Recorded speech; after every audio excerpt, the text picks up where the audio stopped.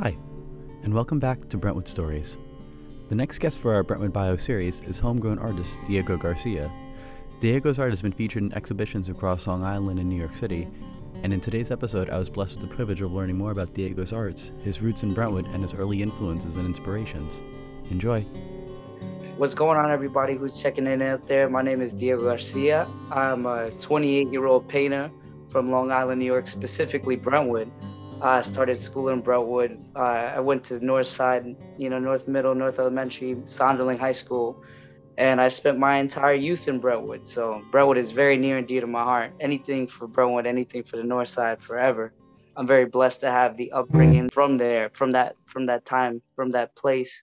So yeah, all that to say, yeah, that's my ties. I'm in a one essence or form. I think everybody who's from Brentwood feels like they are Brentwood to some extent. And I feel that way dearly. So, well, that was actually one of my first questions is if you went to any of the schools around here. So you were a Sonderling grad. Yeah, class of 2010, class of 2010, class clown of my year, I might add. So anybody who wants to do the homework someday, check it in on this. Well, we have the yearbooks here, so I can actually go and Yeah, look you this can up. actually pull that up, huh? Just to jump right into just a little bit about your connection with Brentwood and your history here. Did you have any teachers over at the high school that were influential as to what you do now? Oh, absolutely. There's so many of them. I took Regents chemistry with Mr. Giannakos, and he was such a great mentor to me because he kind of like knew I was like this artsy kid that was out of touch with a lot of things that were going on primarily in those late years of high school, right? That's college prep, that's finding yourself, whatever else kind of comes with the timeline of high school, right? And he kind of always noticed I was out of touch with those things. So he'd always just put me on a art and stuff and music that we would kind of find a common ground on. And it kept me kind of driven in class enough because I liked chemistry. I liked that stuff. And Mr. Rotella, who was right next door to him, teaching chemistry as well. I had in 10th grade, I had Miss Ambrosio. She got married. I forget her new name now. We keep in touch. But she introduced me to this awesome creative writing exercise, this free writing exercise in English class that I still use to this day, that I still practice to this day. And it's actually translated very well into my artistic process using poetry, lyrics, little handwritten stanzas in my work that kind of help the viewer digest my message. I got that all at Brentwood. And then the art department itself, anybody from Brentwood will know that little wing in the middle of DPH or whatever is kind of where it was a safe space for creatives. And Miss Grassi, Miss Franz, all those other teachers. I still keep in touch with Miss Franz. She's no longer at the district, but oh man, like that was home for me. That was like a safe space where I could kind of, pick apart ideas and I could get critiques and feedback. And I wouldn't be who I am if I grew up anywhere else, if I went to school anywhere else. I don't think I'd be the same person, let alone be on the path that I'm on now.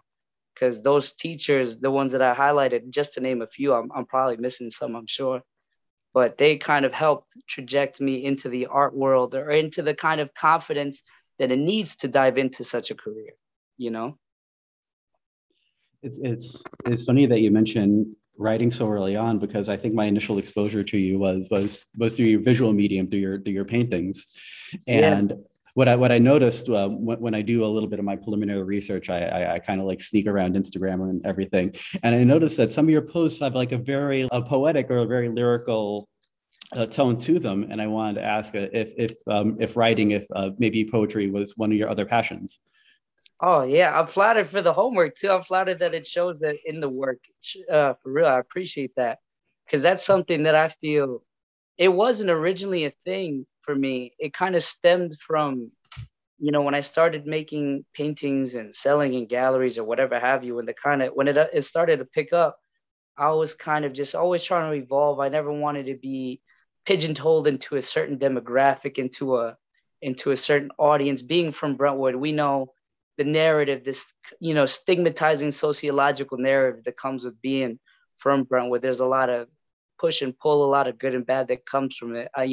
As soon as I bring it up, I could have one of two conversations 9 times out of 10. Yeah. So I always was very vigilant of how I would be perceived in the public, as a person, let alone as a professional artist, public figure, however you want to call it. So X amount of shows in, you know, 3, 4, maybe 3 gallery shows in, solo shows in, I'm like, man, like I'm looking for something deeper and whatever else. And then I kind of noticed that I was getting very tired of preliminary sketches. I'd sketch something out. I'd have this idea for an image I want to project or translate onto a bigger canvas. And then this action of almost copying my work, of like looking at a small drawing from a notebook or like a piece of scrap paper and trying to translate, it almost felt like I was setting myself up for expectations that I didn't want. I wanted to create more authentically. I wanted to I wanted the canvas, the relationship between the canvas and to be for the first time, for it to be authentic and new. So to escape that, I said, what other exercises can I try, or what other kind of sparring or training processes can I access that might help me get a more authentic first run at a canvas, at an original painting? And that's when I thought back to Miss Ambrosio and that writing exercise, because I write a lot. I it's just something I do when I'm stressed or when I have a lot to digest or whatever mentally. And that's where those words and those phrases kind of started making sense to me on canvas. And I heard Diego Garcia said something really cool about Jean-Michel Basquiat in a documentary that I love. He said he had this cool way of making text pictorial. And I thought that was like the coolest thing you could ever say about a painting. So I was like, yeah, that's my ode to Jean-Michel Basquiat. He's one of my idols in the art world. So that's my kind of tip of the cap to him. That's my conversation with him. And that's an exercise that allows me to dive a little bit deeper into the emotions of my work. And all the text that you see in the paintings, I took all of my little brother's like elementary school notebooks when he was learning the alphabet. And just to make them visually exciting and childlike, I took his little alphabet and kind of memorized it. And so anytime I'm writing in his handwriting. So it's also a subconscious subliminal ode to him. Someday, you know, when I got to give this body back and all that's left is the work, I hope he looks back like, oh, that was for me, you know, like. Oh, that's so sweet. And my sister's into poetry too. My grandfather, God rest his soul, got her into poetry at a young age. So I'd always hear her talking about it and writing it. And I guess I've just always been naturally around it and attracted to it by exposure to it. So it came pretty easy to me. It's kind of a synonymous relationship for me, at least, between and studying people like, you know, James Baldwin and Dr. Martin Luther King, who are very poetic speakers, you know. Michael Jackson's one of my favorite influences, he is my favorite musician and stuff. So just I've always clung to poetry and lyricism and stuff. Being a music head, I guess it's just a synonymous thing, I guess, you know. Do you draw inspiration from your poetry and from your art from the same place?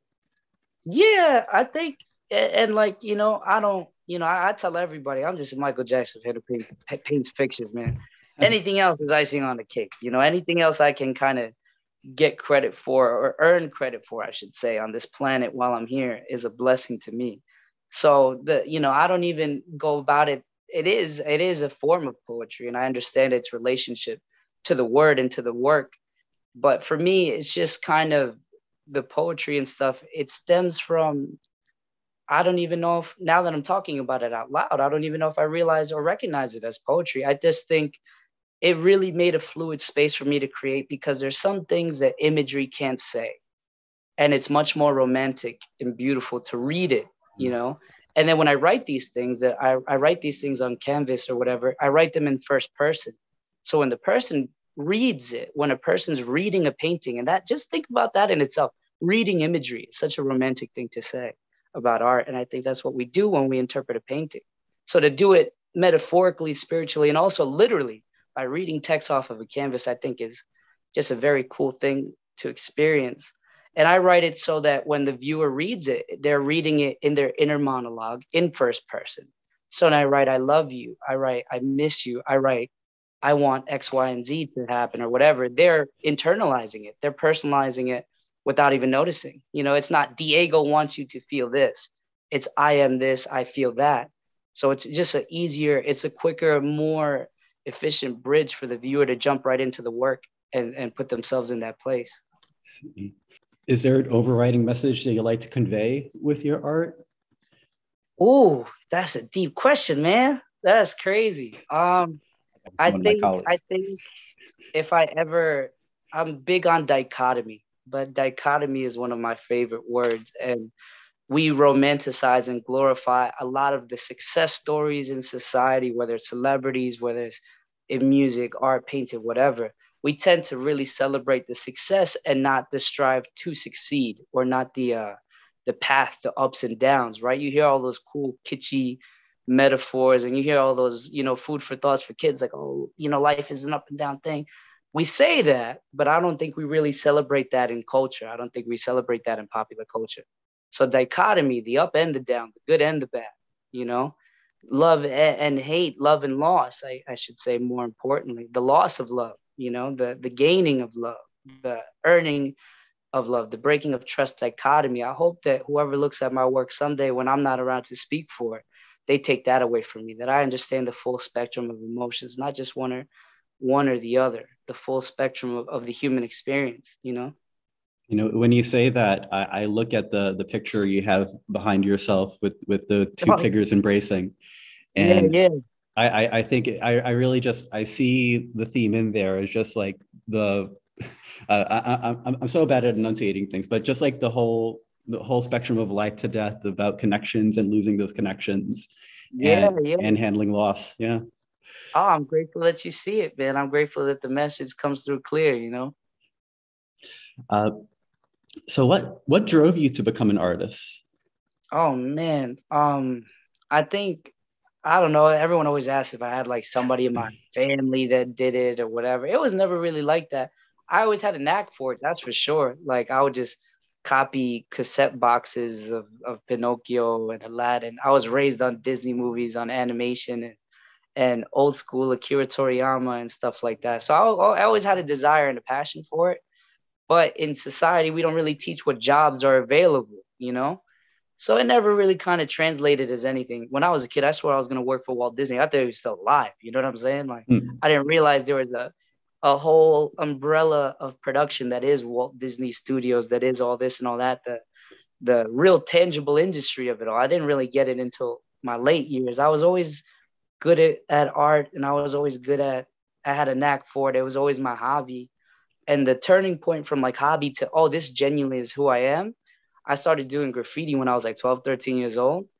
And I kind of just being consumed by the culture, the friends, the family aspect to it, like the kind of, and it was the first place I had in my own mind, in my environment, that I wasn't copying. I wasn't like tracing or redrawing or reimagining a Walt Disney character. It was my own mind activating and making letters and characters and structure, and that was really where I said, oh man, like I think I might be an artist. Like I think I might I don't just do it. It's who I am. So fast forward, I kind of went into high school with that mentality. And again, I'm very grateful for the Brentwood High School and the art department. I was taking AP college courses, and all those teachers were just helping me sharpen my blade. By the time it was graduating time, there's not a lot of information, at least at that time for me, that was about how to make it in the industry as an artist. People usually direct you into like what college could you get into for whatever profession is popping at the time. And at that time, it was graphic design. I'm not good with computers. I hate them. You know what I mean? So I kind of had this conundrum of like, man, I really think I can make art for a living, but just the question is how. And Nicole Friends, my teacher at the time, saved my life in a lot of ways. I tell her that to this day, because she saw my hesitance and my fear of college. I was going to go to FIT, and just hearing loans and all these crazy terms was terrifying as a kid. I think it's very, very overzealous and ambitious, borderline naive, that in this country to ask a child, or anywhere for that matter, but specifically in the US, to ask a 17-year-old child what they're going to do for the next 4 to 6 years of their lives, academically, financially, and socially. I think it's a naive thing to do. So I, for one, was terrified. I was like, yo, I'm not doing that. Like, I don't think it's for me. So my teacher, the legend goes, I remember this. She was like, look, don't tell your mom because she'll kill me. But like, stay home, like stay local, go to school because it's important to stay active, like mentally, but like stay home. Don't spend your money on something that you don't think you can accomplish. If FIT is too much for you, like don't do it. You don't fall into that pressure. And she was very insightful as to inspire me to say, like, she's like, I think you could make it selling original artwork, original content. I don't think you have to work for anybody. And she gave me the tools, helped me get into gallery shows at an early age. She would take my work and donate it to, anonymously to charities and stuff. So by the time I graduated high school in 2010, I had a little bit of like leverage, and I had a little bit of headway on it as to how to go about it. And that was that. I started doing it right out the gate. Do you have a piece of art that means the most to you? Whew, a couple. Yeah, a couple. And that's the hard part too.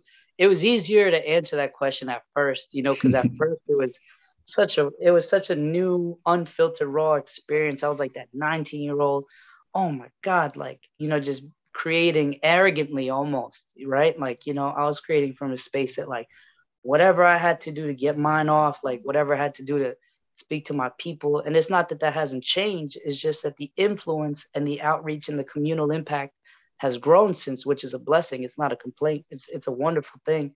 So at first it was really easy to kind of like make 5 bad paintings and get one good one out of the 6, because nobody was really watching, like it was easy. And that blade for me was so dull and so new that now that it's sharp, every piece I'm activating the deepest part of my subconscious. I'm activating the deepest emotions I can offer the public. And it means a lot to me to do so.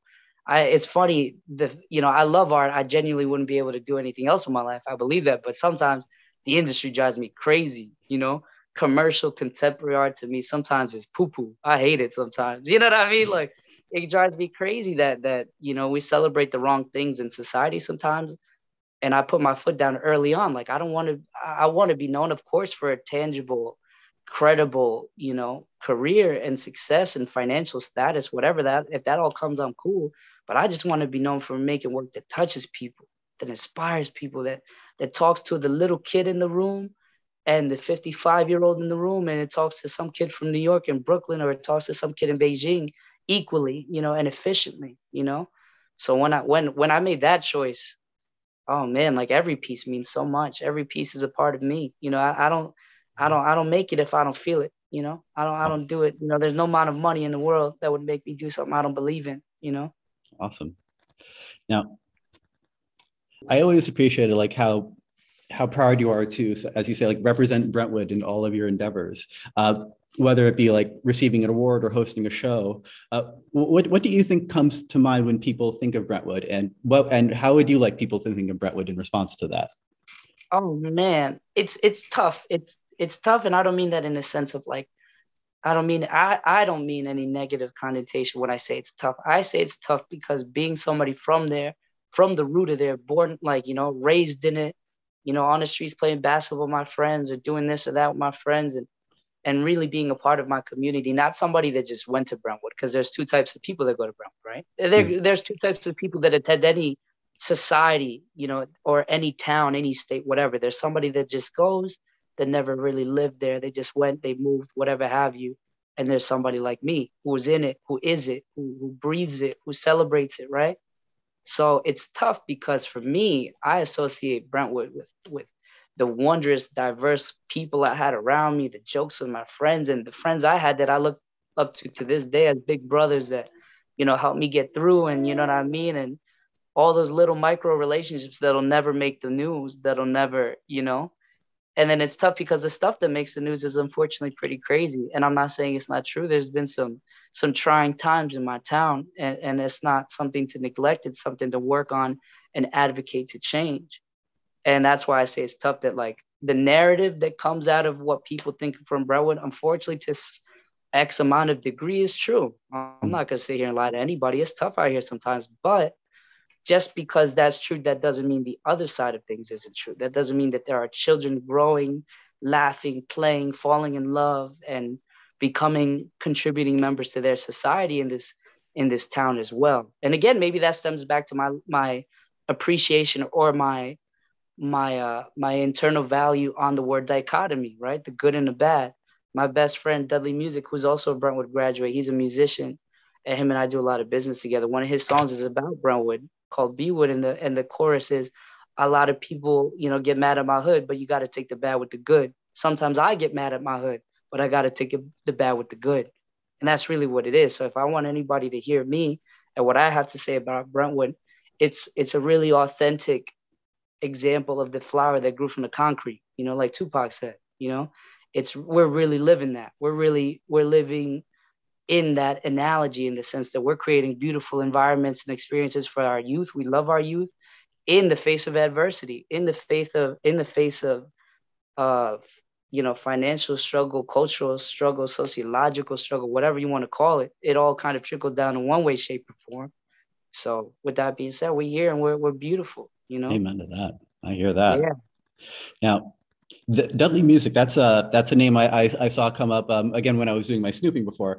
So it seems like you've done some collaborative work with him in the past. So is he another Brentwood native that Yeah, I've known Dudley since second grade, man. Oh. Yeah, it's crazy. So it's funny too, because I've known him since second grade. We were school kids. We were schoolboys together. We went to school.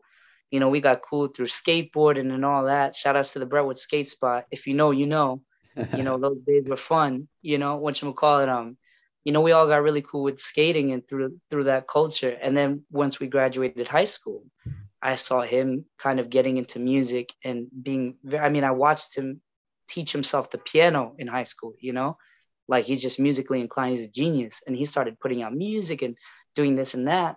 And I started doing the same thing through art, putting out here and there. And then we kind of just, I invited him to perform at a solo show I had in the Bronx. And I couldn't have been older than 19.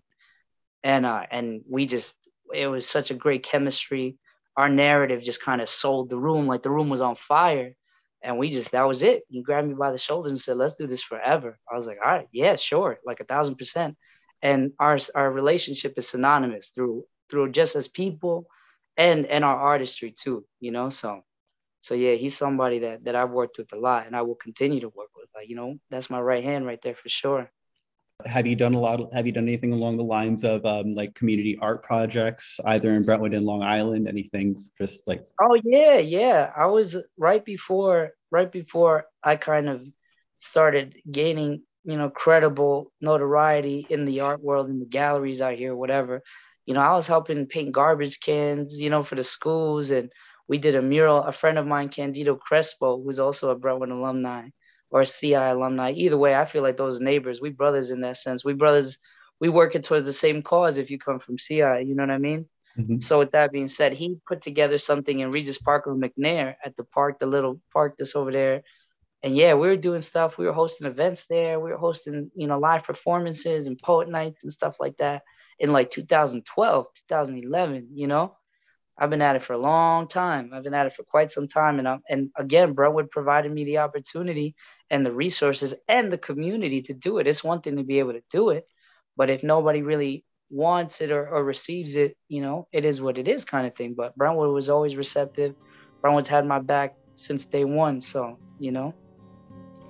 I really do appreciate your time and sitting down with me and sharing your story with myself and with everyone that will be listening in the future. Absolutely. Awesome. Thank you, man. I appreciate you. Thank you. Take care. Be well. All right. Take it easy. My thanks and gratitude go out again to Diego for sharing his story with me and my podcast listeners. Check our show notes to learn more about Diego's art, or you can follow him on Instagram at DiegoAGC. And thank you, as always, to the Brentwood Historical Society for making today's podcast possible. Today's music is brought to you again by Dr. Turtle. Check out his music at freemusicarchive.org.